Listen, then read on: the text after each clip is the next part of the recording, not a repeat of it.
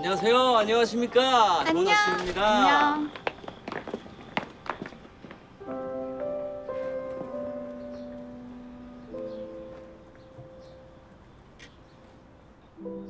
너 없는 동안 외로웠다고. 보고 싶었다고.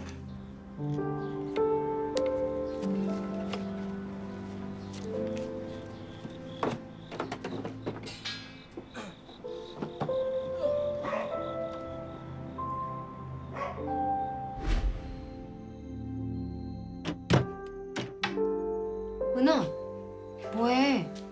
밥 먹자. 응? 네.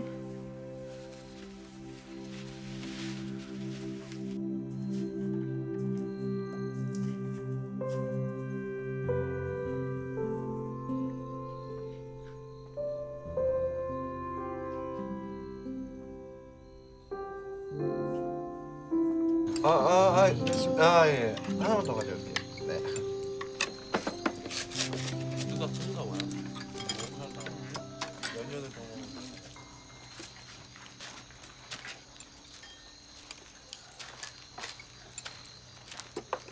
그냥 이래.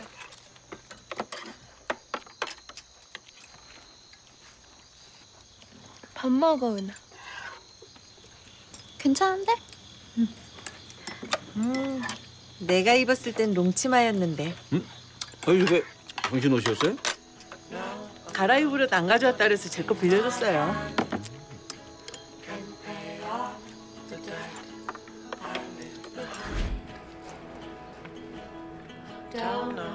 진짜 길다.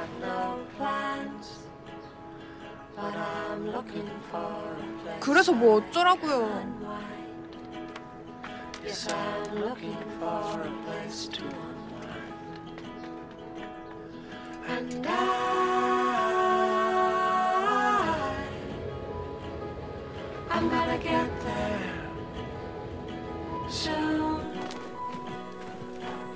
너 이거 줄까?